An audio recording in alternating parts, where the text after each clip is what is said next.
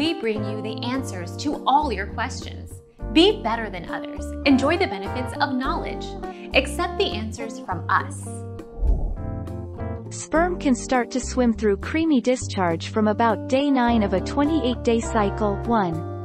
When ovulation does occur, the stretchy egg white fluid becomes the easiest fluid type for sperm to swim through. 6. Our mission is to provide accurate answers. We think without knowledge, it is impossible to live a balanced life. Be competent, be skillful. Thank you for watching. Don't forget to subscribe and hit the bell notification.